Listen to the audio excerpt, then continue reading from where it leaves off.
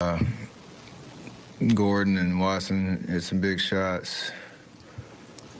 We got a little stagnant on offense. It's weird. I actually just watched the whole last 6 minutes. We were trying to milk the clock in certain possessions and started to play a lot slower than we had the whole game.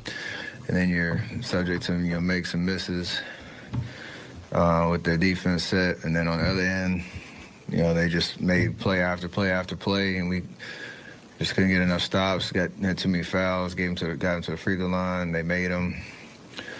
And then it comes down to a bad possession by me, obviously throwing that pass. CP's open at the top.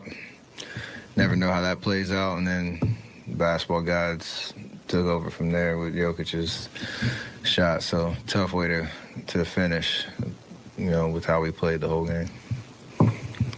Steph, you guys have 5 of these games that you probably would have said you would have won. How do you explain a team with so much championship experience not being able to handle this situation?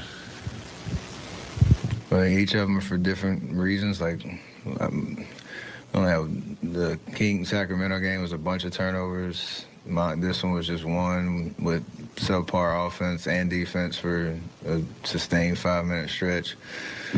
The other games for different reasons. It's just the nature of the season right now. So I don't know.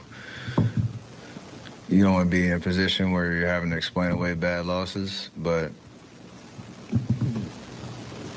that's who we are right now.